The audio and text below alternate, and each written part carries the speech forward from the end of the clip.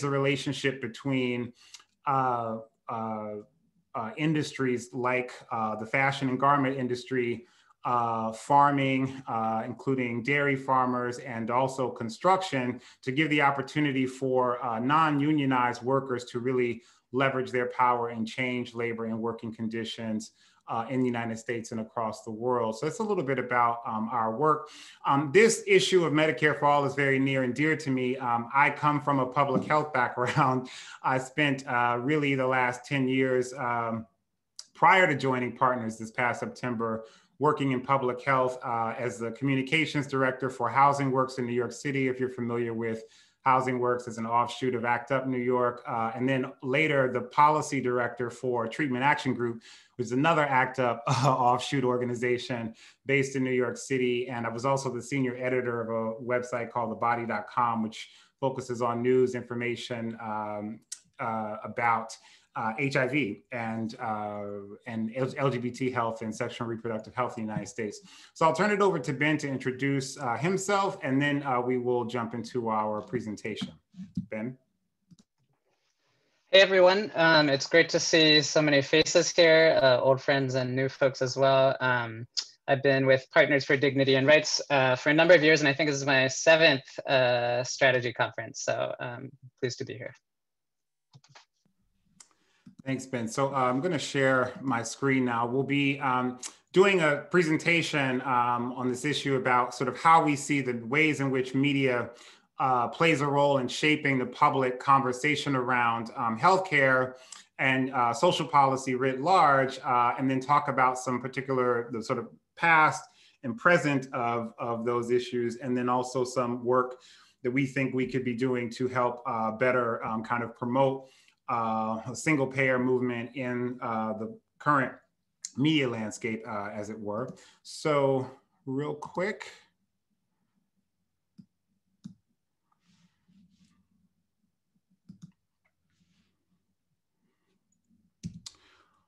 All right, so just to get us started in the conversation today, this is where we're entering the conversation. I think it's really important for us to first pay attention to the ways in which health issues are a part of the national public discourse, right now. And I think this is obviously not a surprise to anybody in this meeting, but we are in a situation where we're in a global pandemic where the United States leads in a number of infections and also in number of deaths globally. We are now, when we put this slide together, we were just passing 400,000. And at my last look, we are now at like, I think, 411,000 and climbing, with estimates for us to hit at least 500,000 deaths by spring, and probably more before the end of this year when vaccines are more kind of widely available.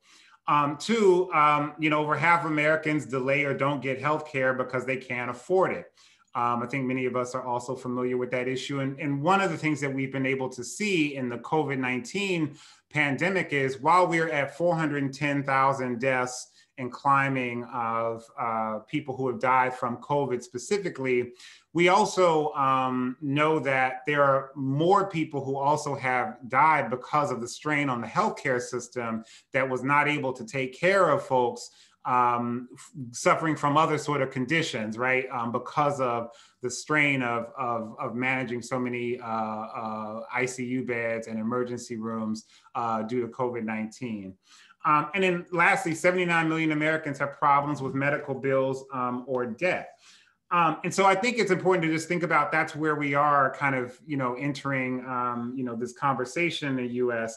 And I'll say too, lastly, before I turn it over to Ben to sort of start us off in our more formal presentation, that, this is not just about the sort of technical aspects of Medicare for All or the kind of legislative strategy, which I think all of us are very, sort of healthcare and public health geeks, kind of like myself.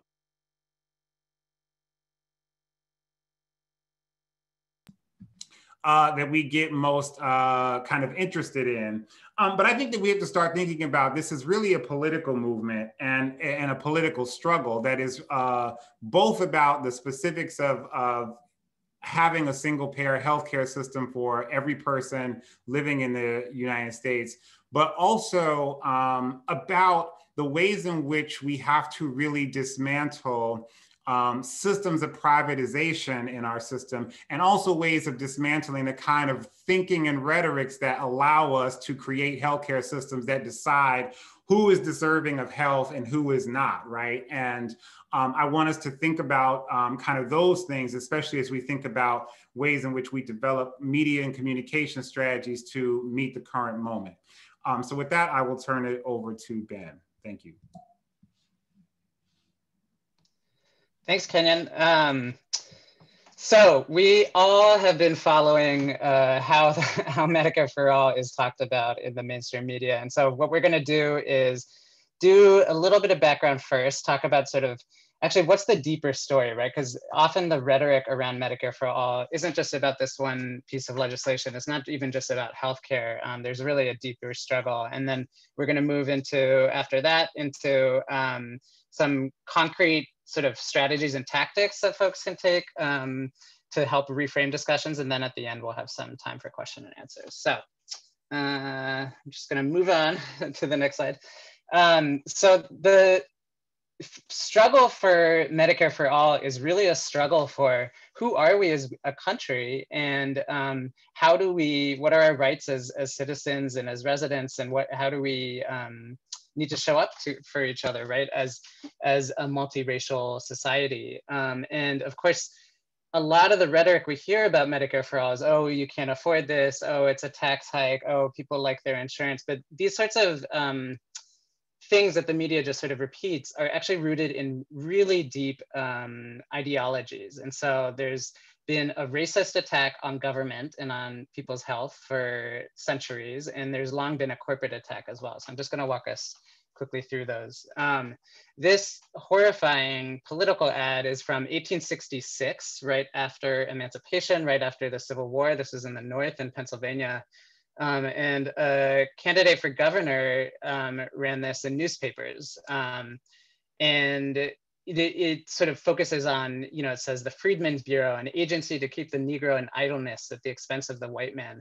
It's this very explicit racialization, this characterization of Black people as somehow subhuman, and which is juxtaposed with these hard-working, industrious white people in the bottom left chopping wood and plowing fields, and the dutiful white woman sort of waiting on the sidelines. And so when we hear these attacks on Medicare for All as an attack on government, it's tapping into this very deep sort of racialized subcontext that's basically pitting who are the deserving and hardworking people against who are not. And that's not just about race, right? That's about poverty, that's about gender, that's about disability, that's about immigration status. But in the American politics for just centuries, right, race has always been at the center of this. And so these sort of notions, yeah, just one quick addition, Ben. I think what it also does, so it both paints, the state as caretaking for Black people, right? So the state as only providing quote unquote welfare assistance to Blacks, while it also promotes this idea that white people as self-sufficient, right? And the whole kind of frontierism, and that white people have gained things in this country by hard work of their own volition and not relying on public policy or, state programs to support, the amassing of white land and wealth. Absolutely. And so there's phrases in here associated with white people. They're referred to as taxpayers and hardworking. Those are phrases we still hear today, right? Over 150 years later. And then the phrases associated with Black people they have in here, no work and idleness. So these themes carry right on through. So if we go to the next slide, I'm gonna flash forward here to the 1930s and 40s, which is when the American Medical Association, although it existed in the 19th century, they actually took a vote in 1870, basically to bar Black doctors. By the 1930s, they hired this consulting firm of this wife and husband team here, Baxter and Whitaker, and really systematized this sort of what we now see as the corporate playbook that we've seen from big oil, big tobacco, big insurance, big hospitals, and everyone else. And so they literally wrote the blueprint. This is when the blueprint here is published in 1949. I'm just going to walk through on the following slides a few sort of examples of the rhetoric they chose. So they wanted, this was when Harry Truman's universal health insurance plan was being proposed. And so they said, no, we don't want that, right? We want voluntary health insurance. This is the American way. This is about freedom and choice. Sound familiar to folks? On the next slide, you'll see the flip side is what they painted universal healthcare through a public program as. Kenyon, can you move to the next slide? So universal healthcare, of course, was compulsion, state medicine, Congress forcing socialized medicine down your throats, right? These are very familiar to us, but are long-standing tropes that have been in the media discourse for years and years and years. On the next slide, you'll see more familiar themes, right? So this is from the late 30s. This was actually a campaign against a California proposal to have expanded social security, but similar things to healthcare, right? So taxes are basically stealing your money, right? It's cutting your paycheck. You need relief from tax burdens. These are very familiar themes. And two more. On the next slide, we see this cartoon, how to see a doctor under socialized medicine. You have to line up and wade through red tape, right? All these tropes of wait times, bureaucracy, this sort of like unfeeling, overbearing system are very familiar. And on the next one, the last sort of set of themes from the 40s was this sort of notion that, oh, this is socialism, communism, this foreign anti-American conspiracy, this very anti-Semitic trope. And so you have these sensationalist book covers, right? Sort of warning about America's creeping revolution, the burning of the flags, these sort of you know, supposedly Jewish puppeteers pulling the strings behind socialized medicine and comparing Roosevelt to Hitler and Mussolini and Stalin. So I mean, really over the top stuff, but this is always the subtext, right? That is out there. Even if journalists are not intending to be voicing this stuff, when things are framed in terms of overbearing government, this is part of what is inevitably to this day still coming up, right? So on this next slide now, we'll zoom ahead again, looking here at the 1950s and 60s, when Black healthcare workers and civil rights organizers and other folks really bound together to help lead the fight to win Medicare and Medicaid. And once that fight was won, then actually to integrate hospitals, which was not a given. It was required by the law, but there's no plan for how to do it. I saw folks on an earlier workshop talking about the film Power to Heal. We're talking about hopefully co-sponsoring a screening of that online. If anyone wants to collaborate, reach out to us. But so what organizers were doing, right, was fighting to integrate hospitals, integrate medical societies, really finally create this sort of notion of full citizenship and have healthcare be a central part of that. And it became sort of suddenly politically unpalatable for the health, and, you know, for doctors and for organized opposition to use race explicitly. And so they started using these coded dog whistles, right? So again, you still hear these here, as in this headline, this threat of socialized medicine. And they really leaned into this rhetoric of freedom and choice as really sort of like, oh, well, if we shouldn't force Southern hospitals to integrate, or we shouldn't force states to do this, right? That's really a sort of a matter of independence and choice. On the next slide, I could real quick, just sort of add, like, so the way in which these rhetorics come together. So because the right wing and kind of, you know, white segregationists had already been like also very anti-communist, right, throughout this period, that they had already been tying, you know, civil rights movement to communism or socialism. So to just say socialized medicine was already making the rhetorical connection between, you know, Black freedom and socialism, right, through, in this case, vis-a-vis healthcare. So that's part of how you start to see the sort of like dog whistling through the kind of red baiting that is also very much tied to race. Absolutely. And in the ensuing decades, this is really systematized by politicians from Goldwater to Nixon to Reagan to Clinton. And so, here Lee Atwater gave this quote anonymously, but said in 1981 when he was working in the White House, you start out in 1954 by saying N-word, N-word, N-word. By 1968, you can't say that anymore. That hurts you, that backfires. So you say stuff like forced busing, states' rights, and all that, right, as code words. And he says, now you're talking about cutting taxes. So these things that we hear so much today about tax cuts and tax hikes and all that it's not just about race, but that's always encoded in there. And so this notion of the hardworking white people and, lazy, mooching, undeserving people of color and immigrants is always baked in. And Reagan, of course, really masterfully, to terrible effect, weaponized this against using Black women as sort of the focal point against poor people and people of color more broadly by creating this sort of constructed image, this imaginary idea of the welfare queen, which has just done tremendous harm to people. So on the next slide, just sort of summing up some of these themes that have emerged, right? So there's like this notion when people hear government run healthcare is this term that's used all the time. All these sort of images get triggered and they get defensive, right? There's like, oh, it's this overbearing bureaucratic mess, or like maybe on the positive side, this sort of consumer services agency, but that's really problematic too. And then there's this notion of where government just gets associated with people in power and they're imposing on my freedom, they're taking my money, this is anti-American. And of course, this notion of sort of handouts to those people.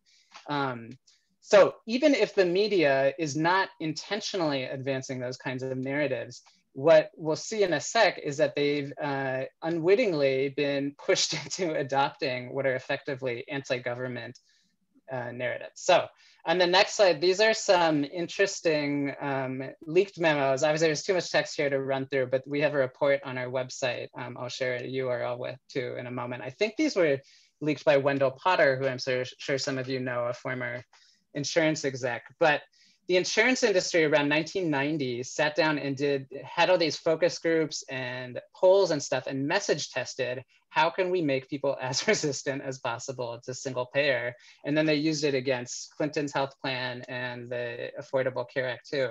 But they basically found that because this sort of notion of government and collective public action had been so poisoned in the public discourse, all they had to do was focus everyone's attention on government and distract from the fact that there are insurance companies and hospital companies and drug companies screwing people over, right? If they just said government, government, government, they really turned people against whatever healthcare reforms are on the table.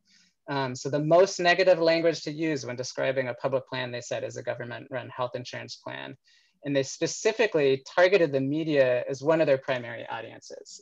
So on the next slide, we'll see that they ran these famous Harry and Louise ads. This was against Clinton's plan in the 90s, where Harry and Louise said, they warned that the government may force us to pick from a few plans designed by government bureaucrats. And more recently, in 2009, during the fight over the Affordable Care Act, this is Fox News managing editor Bill Salmon. He sent out this email, which was later leaked to his reporters, instructing them, please use the term government-run health insurance or government option whenever possible. So they really just wanted to focus people's negative attention strictly on government, which is like our public tool for meeting our shared needs. And they had more allies in the fight. So on the next slide, you'll see this is sort of all the right-wing think tanks. So these on the left are examples from Koch brothers funded networks where they sort of stigmatize, these are in the 90s, so mostly against the Clinton plan, but also against California's fight for single payer.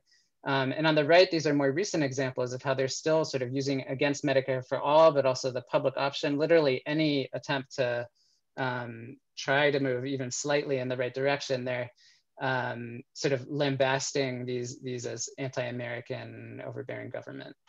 And just a couple more here. So on the next slide, the GOP itself, of course, has gotten very involved. So Frank Luntz and Alex Castellanos wrote these two influential memos to GOP operatives, instructing them on how to frame things. And so here's just a quick excerpt from Luntz. He says, the arguments against the Democrats' healthcare plan must center around politicians, bureaucrats, and Washington. And then folks like Rick Scott started up these political action committees that were sort of keeping Republicans in line on these talking points by threatening to primary them. And it got to the point that Senator John Cornyn, he was joking here, but he says, you get a fine that you have to put in a jar on the table if you say public plan instead of government plan. So they have been very disciplined and it's been effective. So on the next slide, you'll see, I did this search term for government run health to see how often this appeared in media articles. And this terminology was like basically non-existent until you get this little blip in around 93, 94, the fights over California's single payer and the Clinton plan. And then they really brought it up in 2007 when there was a media sort of fight over the release of Michael Moore's film Sicko. And then really in 2008, 2009 over the fights over the Affordable Care Act. And so now at this point, this framing has just been totally mainstreamed in the entire mainstream press and even the progressive press. And what it does is it fixates people on government, which, as we've seen, has these negative sort of connotations, unfortunately.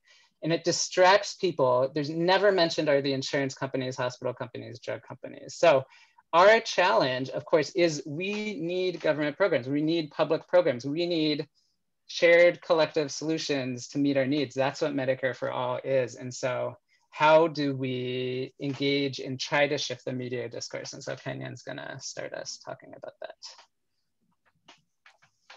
Yeah. So the media, as you can see, so we talk about media, frames and how issues get sort of framed in terms of the mainstream media. And so I often use this slide to sort of show, oftentimes in cable news is obviously the worst, but it actually in some ways in this day and age has in some ways the most power and the most impact as, daily papers dry up around the country and et cetera. So I live in Cleveland, Ohio, where we lost our, award-winning newspaper last year because the company that owned it wanted to union bust. So we have a shell of a city paper that only now publishes 3 days a week. And we have, this media company that then has the kind of cleveland.com website, but does far less work in terms of the kind of local reporting that's really necessary. But so if you look at this slide, obviously, this, kind of labor experts, right? And you have the three experts here representing major multinational corporations, which is often the way in which news is reported. The people who get picked to sort of, give sound bites or talk about the issues or to be perceived as experts, or sometimes they're former CEOs from these companies, et cetera, who then make a lot of money as consultants to do exactly that, to go on the media and kind of put forward the industry sort of frame, but leaves, obviously big parts of the conversation behind. So when we talk about frames in terms of both media and the press, and then also those of us who do sort of, so if you, any folks a part of this who are doing communications and media strategy work, one of the things I always sort of define, frames as literally the sort of like, if you think about a kind of a picture frame, if you think about a painting that you love, right? You think about Sunday in the Park with George or something like that, where you see a particular scene. And the joke I always make to people is that, like, if you look at a painting like that, you don't know as the painter was sitting there, like there were, children screaming in the background or, things happening off to the side, but you get a very specific view in a window of a particular day and moment captured that may not tell the full story of what was actually going on there, right? So, and that is how like media frames also work, right? And when we think about developing frames for media strategy, when we're trying to sort of move our frames and issues to the center and not just responding in a kind of defensive way to the existing frames, we can start first with what are our values, right? So that's one of the things. So I see there's a hand up. We're going to do our presentation. We'll come up to questions. We're about 20 minutes for questions. So just hang on to questions for us and given the amount of time. So when we're talking about media create like frames, in terms of developing messaging, you want to first start with what your values are, right? And what values you're trying to impart. And again, and then when you look at the sort of news frames, those are the sort of stories that we see in the press that structure the way in which they structure those values and ideas for people, right? So here's some current like conceptual frames, and then as they exist also in the media as media frames, right? So, you know, we hear a lot about job killers and job creators, and those are frames because they're not complete messages. But you hear those phrases used often by, you know, particularly members of the GOP.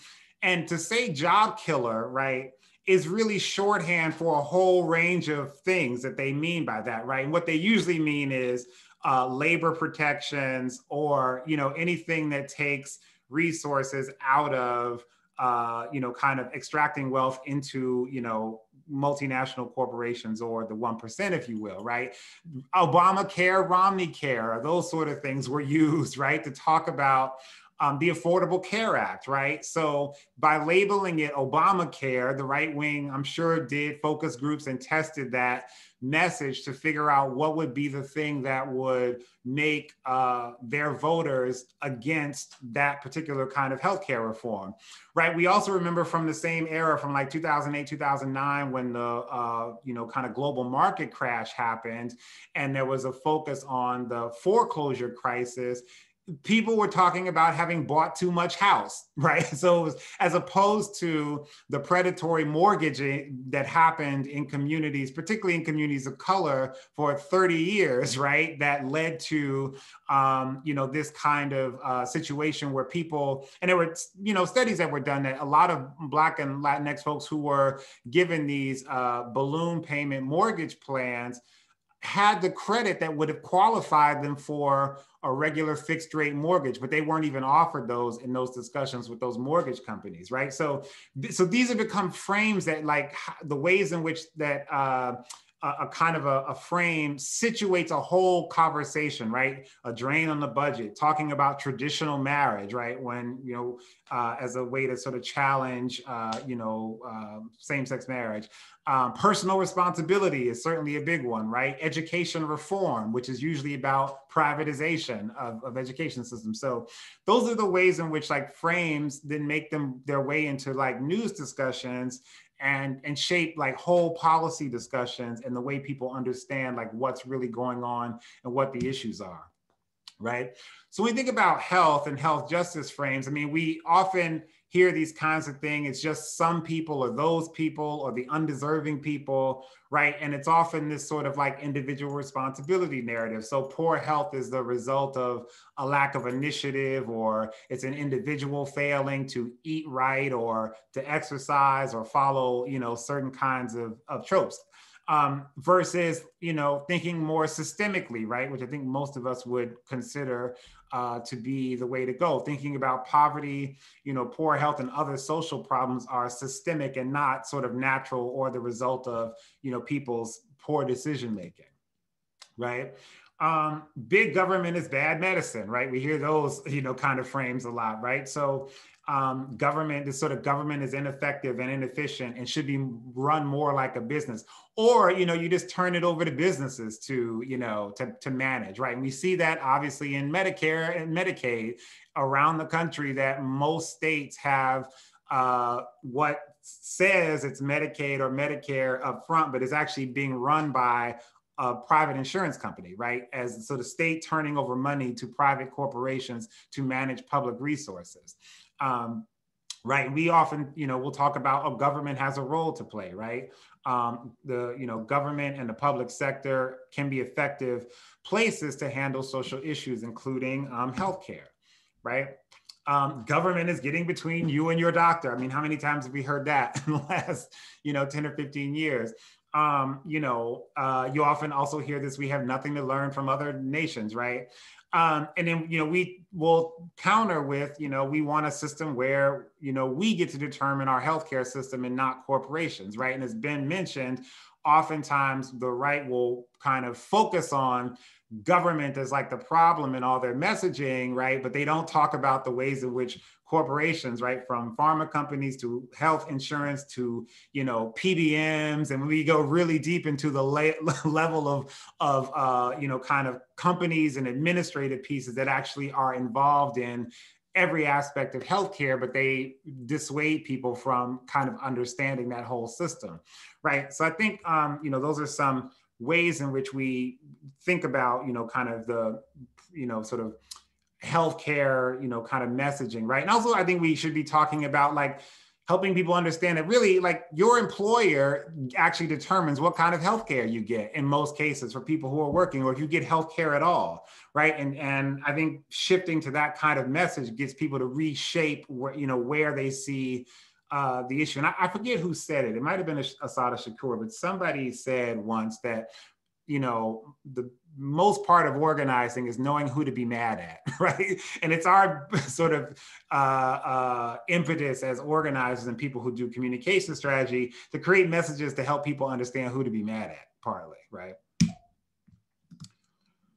There are obviously, types of media. We think about traditional media, radio, TV, newspapers, and also, podcasts, which also can be, run by radio or news organizations or whatever. But those also are, aspects of social media that we, can use, particularly for those of us as organizers and as activists, because they're tools that we actually have in at our disposal to challenge a lot of the narratives and messaging through mainstream media, right? So, YouTube, Facebook, Twitter, Instagram, TikTok, blogs, podcasts, all these sorts of things as ways to engage, in the conversation. So next, we're going to talk a little bit about like what can we do, right? Given that history, and it's I think important for us to also name, and I think for us to recognize when certain messages and frames are in kind of conflict. And I think right now we're sort of have some challenges in terms of messaging, but we also have some opportunities. One is that we have, a situation where we're in the middle of a pandemic where all of the different ways in which government's lack of responding, through the Trump administration, I think has helped demonstrate to people what government and good government can do actually for folks, right? When you don't have a government that actually steps in and, mandates, manufacturers to make PPE, right? Or to make syringes or to make certain things to help us address a public health crisis. That's good. That's government, right? People see that. People see when a government doesn't, give people, money to help people stay home and be able to pay bills because they can't work, right? So these are sorts of things that are happening right now that, despite so many government failings, frankly, actually point to some ways that, had government done what government can do to help people, can help us actually shift some of the right-wing sort of all government is bad, sort of frames that we've been living under, frankly, for the last 50 years.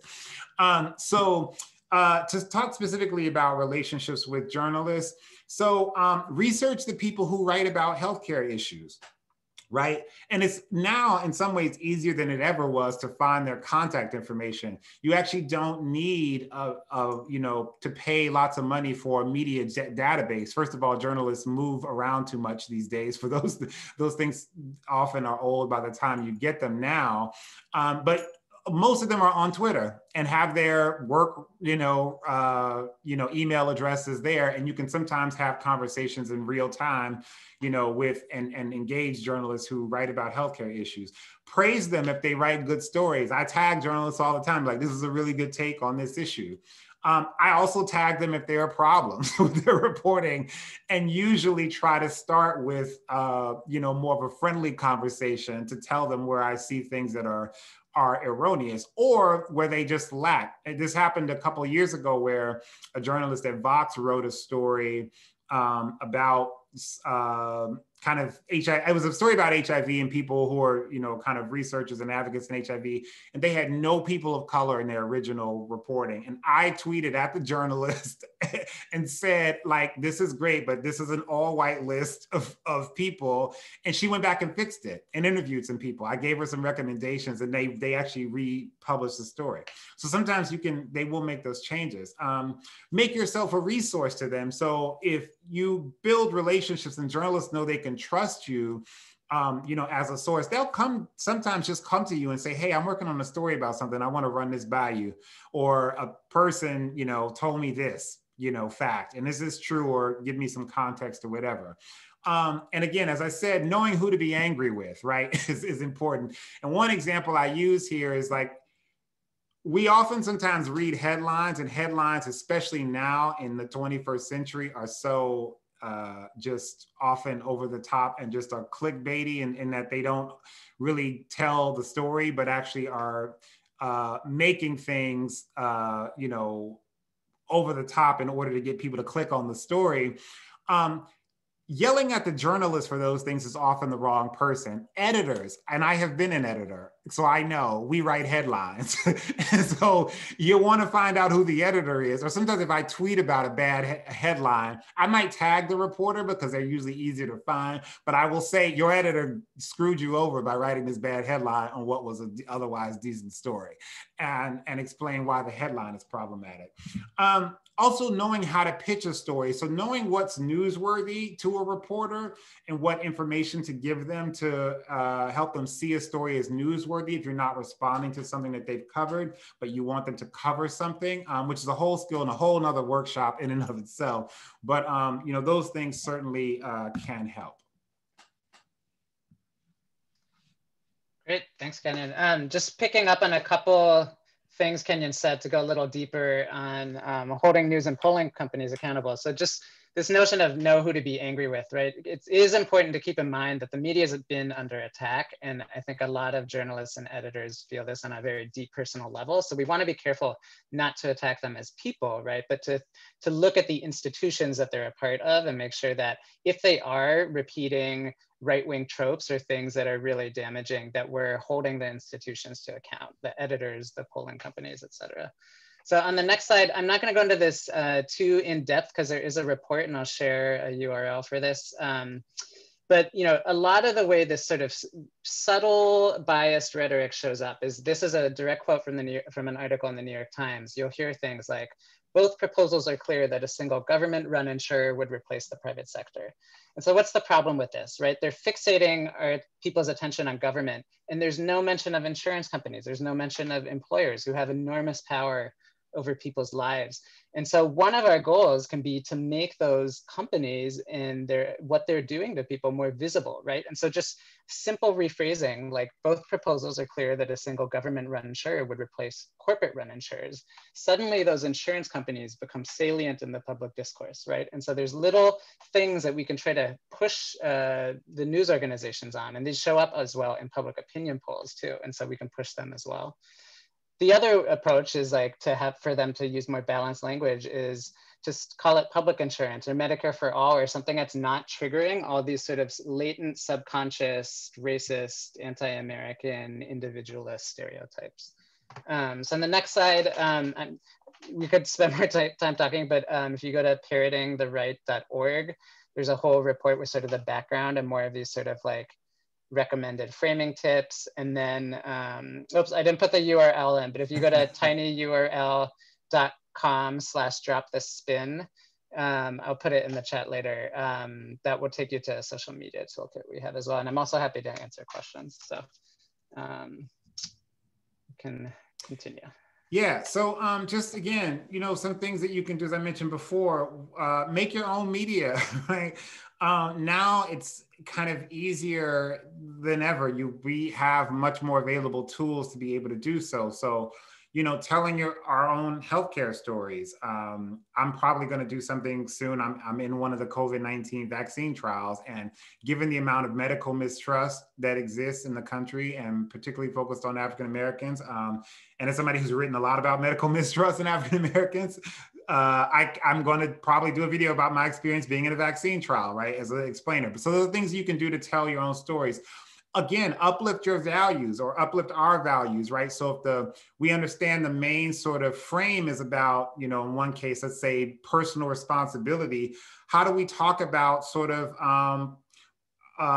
community and you know, kind of keeping everybody and leaving nobody behind, and these sorts of like frames that really uplift our kind of values and the kind of system that we, you know, want to create. Affirm government and collective public action, right? So again, that government can do things that really support, you know, people everywhere, right? And then also to kind of really narrate and explain these racist divide and conquer tactics, right? I think it's important to really call those things out for what they are and not try to sort of shirk them. And I will tell you that in a number of cases and a number of sort of campaigns I've worked on a number of issues over the last 20 years, you know, some sort of media consultants will often tell groups to avoid conversations about race or about LGBT folks or about other sort of or not say abortion or about other sort of controversial things. And I actually think that does us a disservice. Like, instead of stepping into our power and naming things for what they are, right? And as we see them, because that's also helped the media, for instance, get away with, you know, not saying, say, Trump or other politicians are lying when we know damn well they're lying, right? And I think we're beginning to see that change a little bit, but, you know, we can certainly help sort of lead that. You know, make the profiteers and profiteering visible, right? So again, healthcare is very complicated, you know, as the infrastructure that we have, but the more that we can kind of like simplify but not distort the truth of it, but to explain to people what the actual systems are that actually are making decisions about their own health, right? Whether they, you know it or not. So those are important. And ways in which we can do that, of course, are, you know, using social media.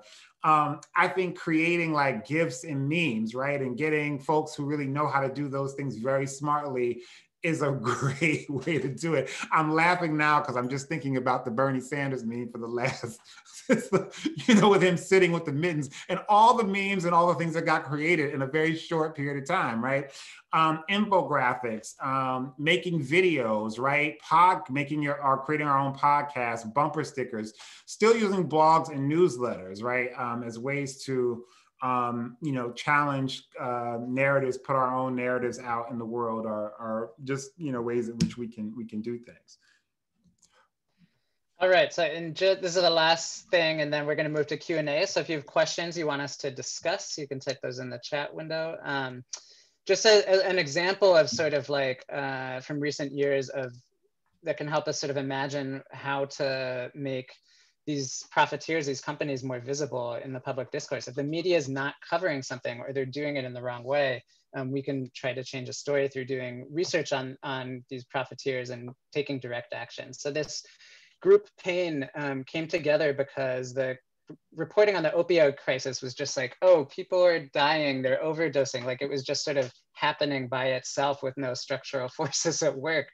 And so a bunch of people, many of whom had overcome addiction or were working through it, came together and did research and found out that the Purdue family and their company, Purdue Pharma, was really sort of the worst driver of the opioid crisis, of like really marketing and pushing these drugs on people. And they also found out through their research that the Purdue family had a sort of political weakness, which is that they were putting a lot of money into high profile art institutions, into museums.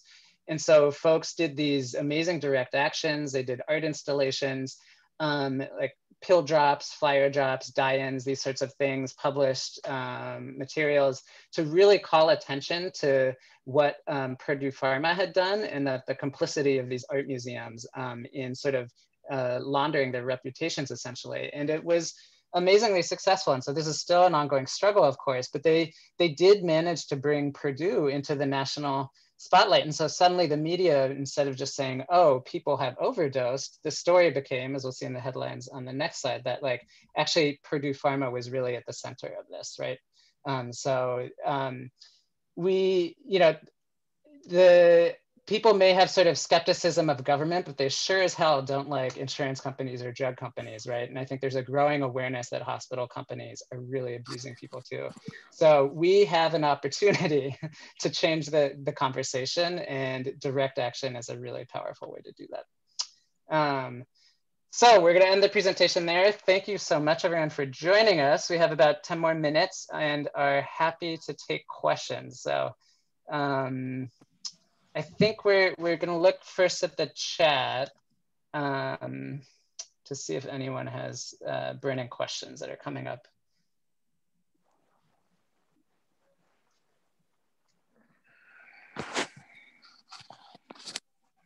Okay, C1, Kenyon here. Do you have any advice on handling trolls and cynics who aren't constructive? That's a good question. Well, it depends on in what context. So we're talking about, like, you know, internet trolls, right? I, generally speaking, don't engage them because that's what they want, right? And this is a change because people, if any of you follow me or on my Facebook page, you know I used to go really hard on people, but I have found that actually a lot of times the kind of comment sections or in tweets or whatever is not the best place for the kind of conversations that really kind of illuminate things, and also where you can actually really engage, right, in a way that comes to some different understanding.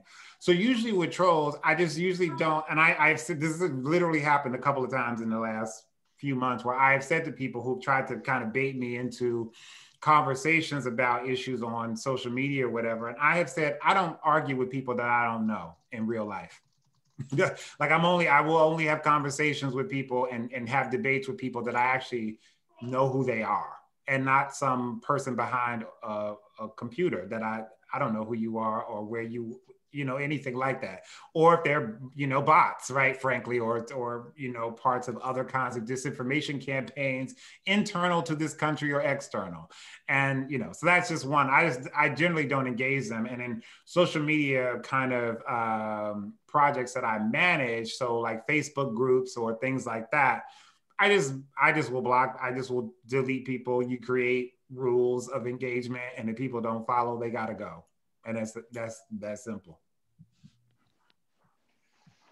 Thanks, Kenyon. I see a couple more questions. One is, how can we help move state campaigns? I think there's a lot of interesting strategic questions about both winning Medicare for all at the national level and campaigns like the Campaign for New York Health.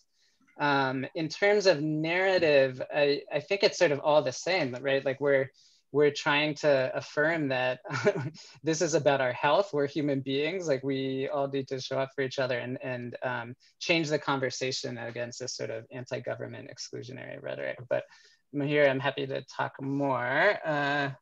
Kenyon, there's other questions coming in.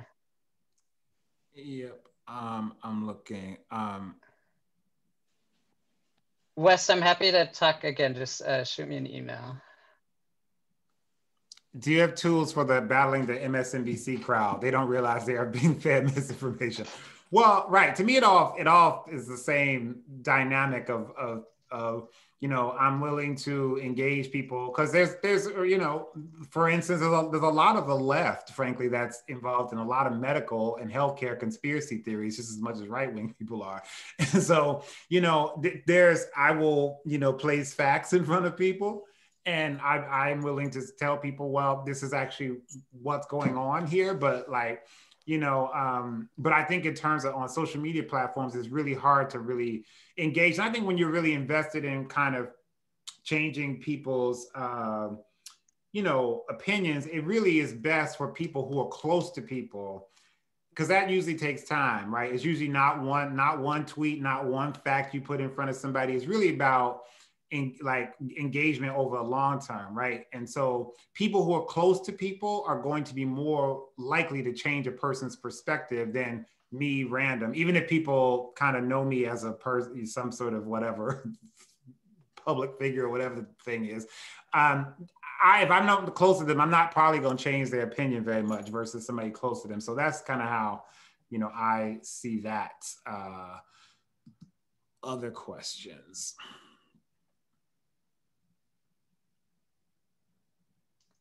I'm seeing Paul's asking what 5 keywords should we be using over and over again? I guess I'm of the, I do think we want keywords, and I think Medicare for all is actually a good phrase to focus on, but we want to, it's people, humans, health, like these are, we want to sort of change it away from like taxes, imposition, restraints on individualist notions of liberty. So I think those are the times that the sort of concepts to emphasize. And the other thing I'd say is just storytelling. We have so many powerful healthcare stories, right? And so sharing our own stories, getting them out there in videos, in infographics, like whatever ways we can, the more people are hearing other people's stories, they're able to connect like person to person and say, oh, I was struggling with this medical bill on my own, but it's not just me. And so in addition to just individual words, I think that's a really important. Yeah, I would say one example of how that showed up recently. This was actually in this way journalist driven. So Sarah Cliff, I think a few years ago when she was still at Vox, did this where she asked people if you've gotten surprise medical bills, send them to me, and created this whole series of stories, and actually put a lot of hospital corporations on the defense of having to defend, some of the bills that people were getting. And our organizations can do that too. Use your social media to ask people questions about their experiences with any surprise medical bills or whatever, things like that. Are you in a community where there's no COVID testing, right? And people have to travel far? Tell me a story about, you can use your meet to collect those stories, and people can also then share them, individually. As ways to do that. I will say that just one, in terms of messaging so the question, like 5 messages or things that we should be saying, I'll tell you what I think that we should not be doing in addition to what Ben said, is I think we got to lay up on the, look at Canada and Denmark and the UK or wherever. I don't know that is working for us, frankly. I think it actually makes us seem as a movement, like a bunch of wealthy globetrotters who sort of know what, and a lot of people don't go, have never, I lived in New York for 20 years, really. And I knew people who did not leave Brooklyn. Right. And so I think that like we have to come up with a different way to sort of talk about what's possible. And I do think that we have things, obviously, that to learn from what other countries are doing. I'm not saying that like that kind of research or things, but making that our primary message about, well, they can do this in Canada, like it isn't working. And it's also not particularly, it clearly also to me is not addressing what I feel like we also don't really have, which is people, particularly speaking to communities of color about Medicare for all in any deep way, and figuring out messaging that actually works there, so I think I would just add those things. I'm seeing people shout out. Sorry, go ahead, Kenyon. I was just going to say people are putting in some other good phrases that I think are worth repeating over and over. So emphasizing that healthcare is a human right, that this is about our human needs, emphasizing public, that healthcare needs to be a public good. I think those are all really good frames. Yeah, and I think they also challenge the choice, right? Because it was what the right wing always talks about, the choice frame. And it's like, do you really have choice in your healthcare? How many times have you gotten an insurance denial, right? I submitted a bill to United Healthcare recently, and I just got a thing back saying they wasn't paying it. The $240 is on you, sir. So, I think like the more in which we point people to like, no, actually, you don't have that much choice in the current context, and kind of privatized corporate health insurance, right? They make those decisions, and I think we have to point those things out to folks. We're just running out of time, and I know there's hands. I see I'm sure we missed questions in the chat, so I apologize, but you can reach out to us directly at ben@dignityandrights.org or kenyon@dignityandrights.org. I'm happy to follow up. I mean, this is an ongoing struggle we're all in together. And I will say, it can be so frustrating sometimes seeing the rhetoric that's weaponized against us. But I think there's been this tremendous shift in just the last 5-10 years, right? In just sort of growing awareness and changing of the national conversation about healthcare. And so I think we really, we've been doing a lot of really great things, and this is hard work, and we got to keep it up. But I'm actually, I don't think there's any guarantees we'll win, but I do think we can win. And so I'm hopeful that we can push forward on this and keep learning from each other and with each other as we go.